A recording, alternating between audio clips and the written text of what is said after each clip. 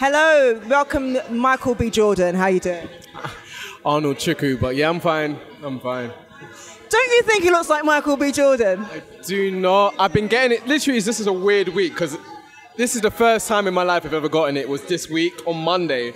And it's been Monday, literally every couple days, like once every couple days, someone's been saying, "Oh, you look like Michael B. Jordan" to me, and I do not. I'm really shocked that you didn't get that before.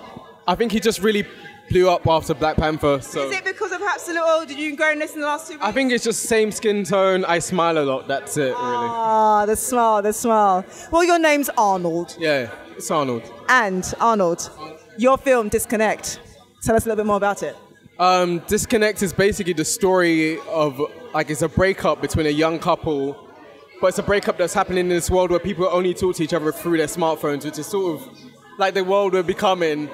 It's like How rubbish is that? That's kind of rubbish. I know people are getting distracted, and it's like sort of the disconnect where we're not actually talking about things or to each other properly, but we are still emulating conversation, but it's not real conversation. But yeah, I don't know. So that's sort of what the short film's about. Yeah. And what inspired you to do it? Is it from a personal experience, perhaps? It was from me just trying to find creative ways to tell breakup stories. Oh, really? It was just like, it started off as a two-hander where I was just thinking about a scene of a young couple breaking up, and it's like, how can I make this more interesting? Oh no, they're only talking to each other on their phones.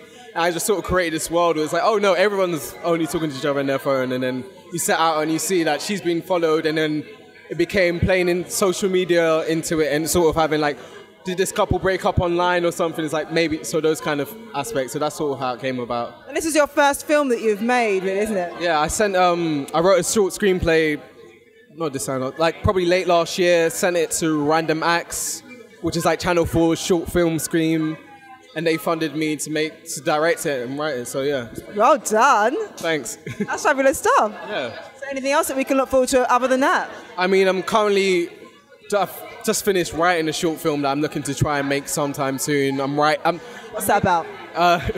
Can you say? I can say, why not? I'm not like Disney, no one's like being like, oh, you can't talk. I'm not like with Disney or anything, but I can, probably going to be, I'm planning on it to be a musical. It's going to be based on a day in the life of a corner shop, a musical where like everyone's sort of like, customers come in and they sing their songs about what they want throughout the day, and it's sort of getting on the nerves of the shopkeeper, but the shopkeeper just takes it as it is and sort of like, yeah. Is the shopkeeper singing it too? No, he's not. He's very much not a singer. So it's almost like being like every day people come in and they're doing their things, but like he still has to be here and service them, and it's very like, yeah. That sounds like fun. Okay, yeah, so that's what I'm trying to do. The annoyed shopkeeper with everyone walking in singing. Yeah, yeah. Get out of my shop. Yeah, so that's what I'm writing at the moment. But nice stuff. That'll be what I'd want to direct next in terms of short film. But yeah, I'm writing pilots as well, just TV stuff I would love to make one day. So for people that really have their first film made and they've entered it and it's being screened, I always ask, what is that feeling like when you see people watching your film and responding to it?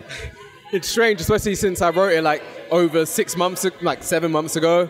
And it's been quite quick as well, because I mean, we shot it in January, but it's also quite a long time. I mean, a lot can happen in life, and just you can forget sometimes that it is a film and that people can enjoy it. And I forgot that I had a lot of jokes in it. Like, I forgot that there were funny bits in the film, and then hearing people laugh and all these, oh yeah, there are like jokes in this. I did write this to be sort of a pseudo like comedy drama sort of thing. So like, yeah. We thoroughly enjoyed it. It was fantastic.